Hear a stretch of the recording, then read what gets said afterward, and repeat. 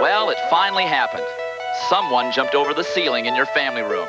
And that someone is Javier Sotomayor of Cuba.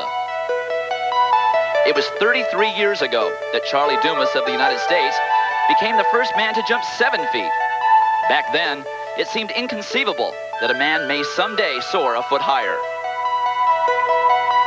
But last weekend at the Central American and Caribbean Championships in San Juan, Puerto Rico, Sotomayor leapt into a permanent place in history when he cleared the bar at 2 meters 44, 8 feet. Pandemonium ensued, and it was partly by luck and partly due to the effort of the officials that the crowd did not dislodge the bar and invalidate one of the great performances in track and field annals. A summit meeting between the past and present. Sotomayor, a self-motivated performer, doesn't rely upon outside competition to raise him to higher heights.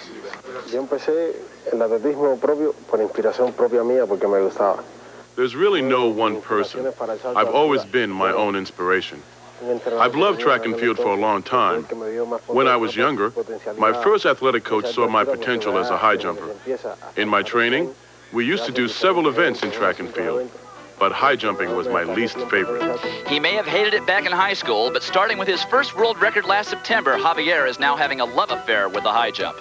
He's intense about his concentration, psyching himself up or down depending on his state of mind. Like every high jumper, a true individual. I don't really know how unique my style is. It's just me. I do like to concentrate on my jump to an extreme. I will not attempt a height until I've reached that peak moment of concentration. By contrast, American high jump record holder Hollis Conway approaches his competitive preparation from a standpoint that excludes the human element. I try to compete against the bar. You know, before the meet, you put a lot of emphasis on that, and even after the meet, depending on the outcome. But during the competition, I think every jumper, mind basically goes toward making each height. You know, when I'm standing up there jumping at 37, I'm not thinking about what I said to the crowd or what's going on. I'm thinking about what I have to do technically to make the height. You know, I think once I learn to relax at the higher height, because I haven't had experience at jumping at them, I would eventually clear higher heights. And right now, I think, the reason I clear 39 is because I jumped maybe a 41 or 42 jump.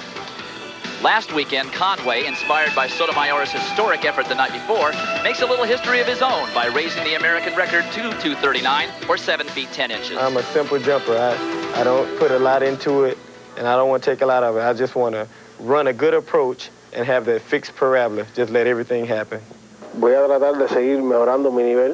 I would definitely like to improve my marks. At this level, I know that it appears more difficult to keep improving, although I would be content if I couldn't better my record to at least stay at this extremely high level.